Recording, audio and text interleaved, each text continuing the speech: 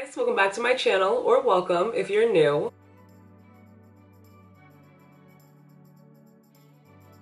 In today's video, I wanted to show you how to make my DIY insecticidal soap wipes. Honestly, these wipes have been helping me get through pest season. I don't know about you, but when it gets colder around here, I swear my plants are more prone to spider mites. So I have been using these wipes to clean my leaves off. I thought I would throw in this little helpful video to help us all survive pest season. So before I show you how to make the DIY insecticidal soap wipes, I wanted to show you my Calathea orbifolia. I had noticed that she had spider mites pretty bad before I made my insecticidal soap wipes. And the main reason I wanted to make the wipes is because plants that have bigger leaves, once you spray the foliage with the insecticidal soap, it literally just drips onto the floor everywhere. And I just really don't like that. And after almost 3 years of owning plants, I'm done with the drippies. So these are the insecticidal soap wipes that I already have pre-made. You can never have enough of these. I'm not sure how well you can see the dustiness, but once you clean your own leaves, I'm sure you'll be able to tell how well they work. But I just take the wipe and I just wipe the entire leaf off. Do not forget the back of the leaf. I find that a lot of spider mites like to hang on to the back of leaves.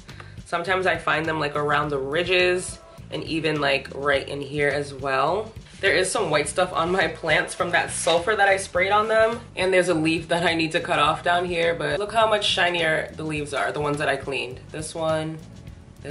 They just look so much better. So I'm so excited that I came up with this little idea. I feel like a good indication that your plant doesn't have pests anymore, or at least spider mites, because I really don't know what is in this reservoir. It wasn't growing for a while. That's why I noticed that something was wrong with it, because this plant usually puts out a new leaf every month at least. So after treating it with the insecticidal soap wipes, I did notice that this new growth was coming up, and it looks like it's going to be a very large leaf. I really cannot wait. It's so hard to get a picture of this plant because it's so big, but I should probably start taking pictures with my plants. I think it's time. Okay, so the first thing you're gonna need are these certain kind of paper towels, which are these. They're already open because, like I said, I already made insecticidal wipes here. But what are these called? Shop Original. They're by Scott. I got these from Walmart. You get a 2-pack for $5. I don't know if that's expensive for paper towels, but I buy them just to make insecticidal soap wipes, so it's not like I'm buying them all the time anyway. But they are these wipes right here. I'll link them below. And they look like this. They're blue. And the reason why we're using these is because they're a lot thicker than regular napkins. My grandmother is actually the one who taught me how to make these wipes. Not necessarily with the insecticidal soap, but we used to use cleaning product back in the peak of the pandemic when we couldn't find any cleaning wipes. We would take these and make our own cleaning wipes. And she told me the reason why we would use these wipes is because if you use regular paper towels, they will disintegrate. I'm not sure if the insecticidal soap will do the same thing, but just to be on the safe side, I like to use these same kind of wipes. So they're blue wipes. And then you're gonna need some type of container. This is just an old container that I had different wipes sitting in. The one that I'm currently using, this container is from the Dollar Tree. I think this is from the Dollar Tree too, but it had some type of wipes inside. This one came empty. And then you can also store them this way in a little Ziploc baggie. I'm gonna have a lot of insecticidal soap wipes, but it's necessary. And then of course you're gonna need some insecticidal soap. I use the one from Garden Safe. I've always used this insecticidal soap, or you can use Jack Bonds.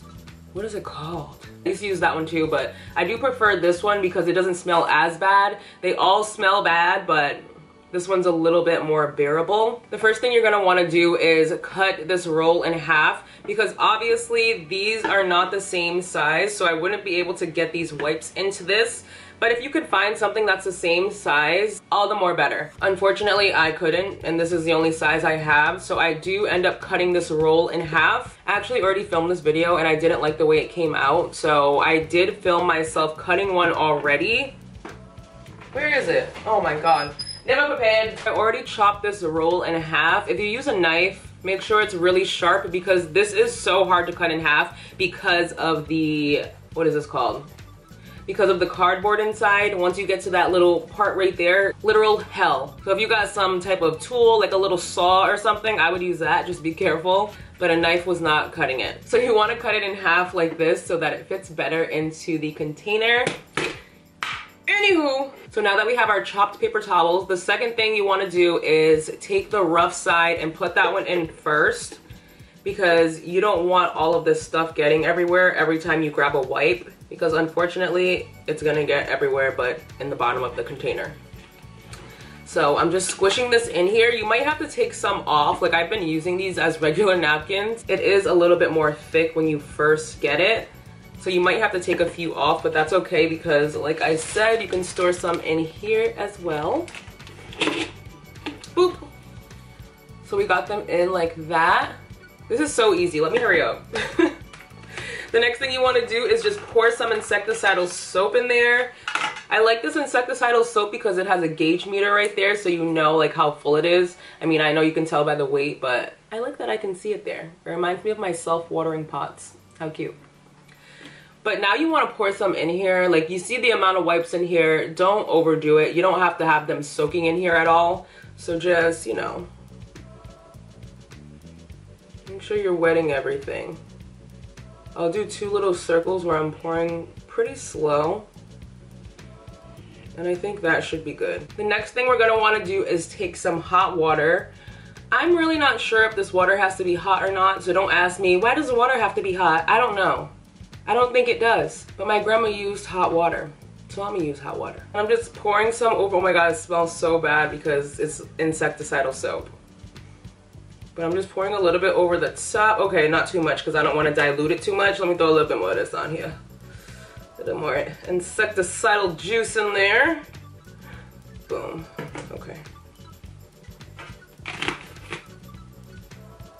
They're nice and juicy, steaming a little bit. Oop. That's what you get for buying a container at the Dollar Tree. I think the hot water makes it so that the cardboard becomes soft and we'll be able to peel it right out.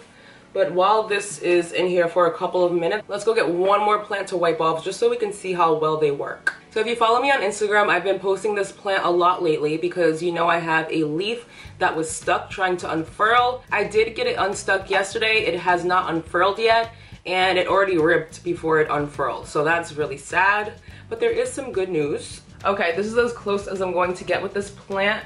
But as you can see, I finally got it unstuck from the other leaf that it was coming out of. I'm not sure how well you can see the ripped leaf, but it is ripped. However, I did go ahead and move where I air layered this plant.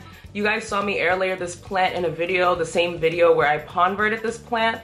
And I did it a little bit lower where, oops.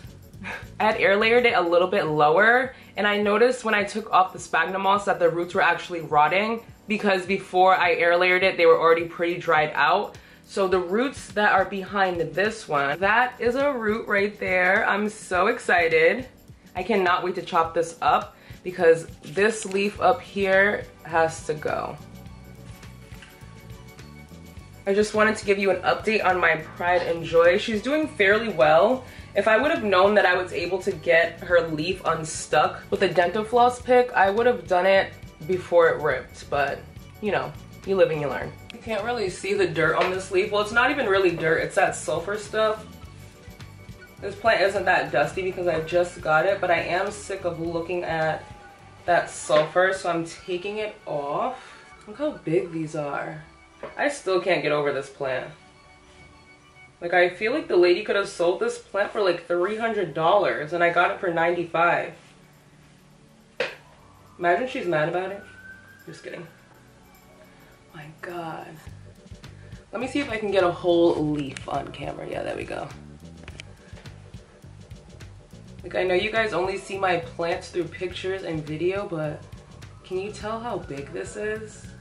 Just wanted to show you that the leaf is almost as big as my hand, if not the same size. And my hands are not that small because I'm 5'7", and that would be weird if I had small hands. Anywho, I'm just gonna open this now. You definitely want to take this out.